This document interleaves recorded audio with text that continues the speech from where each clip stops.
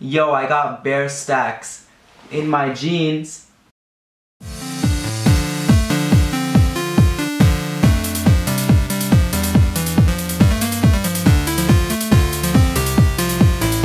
What up guys, it's Sharoy from Just Another Style channel, and today I'll be showing you guys how to taper your jeans at the tailor. This isn't a DIY tutorial, maybe I'll do one of those later on, but right now this is for those people that don't have a sewing machine and just want to take their pants to the tailor, pay a few dollars and get their pants tailored to the right fit. So this video is going to be broken down into 3 parts: finding the right tailor, how to taper your jeans, and then finally how my tapered jeans look on me. Alright, so on to part 1.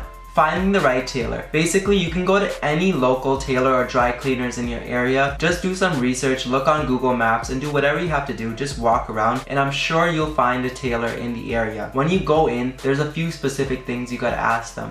You gotta tell them, "Hi, I have a pair of jeans that I would like to taper or get the pant leg narrowed."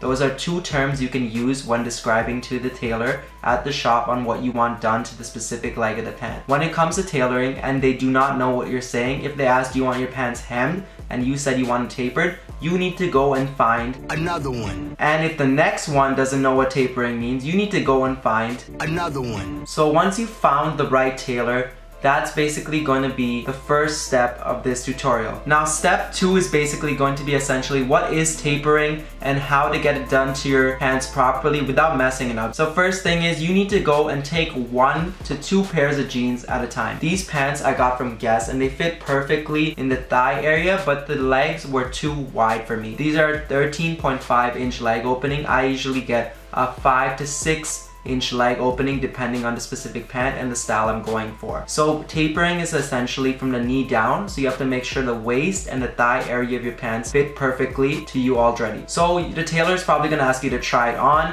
and you can basically have them pin it up, or you can just tell them you want a 6 inch or 5 inch leg opening, but I recommend you try it on first, get it pinned up properly, because that's the correct way to do it in my opinion. Just because you have a feel for how it's going to look. Is it too tight? Is it too baggy? You can always have it baggy and then taper it a little more, but once it's slim and done, you can't go back. So that's why I only hand them 1 to 2 pairs to do as a trial run and see if they're the right tailor for you. And as far as pricing goes, don't pay over $15. $15 is still on the high end of things. Maximum I'd say is $20 for tapering your pants, because after that you can get a pair of pants that are perfectly done up by someone else, and you can already get it that's bought in the store that fits you perfectly. Alright, so the final step, I'm going to show you how my jeans look before and after getting them tapered, so let's get into it.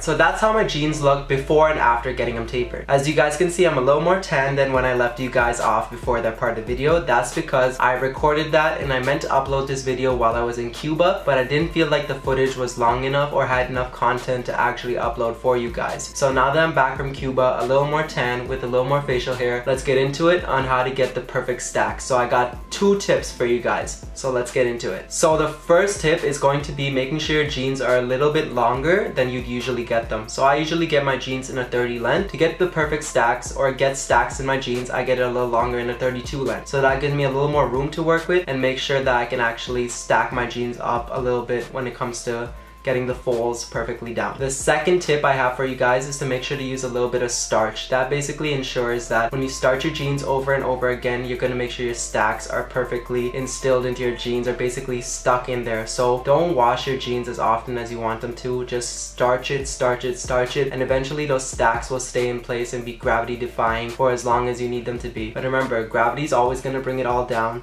and eventually the stacks are gonna go away, so always fix it up before a photo or two for your Instagram shots. Alright, so that was a video on how to taper your jeans. Hope you guys found it helpful, and the song in the vid is gonna be P's and Q's by Lil Uzi Vert. Check it out. Thank you guys for watching my video. Make sure to like, comment, and subscribe, and I'll see you guys next time.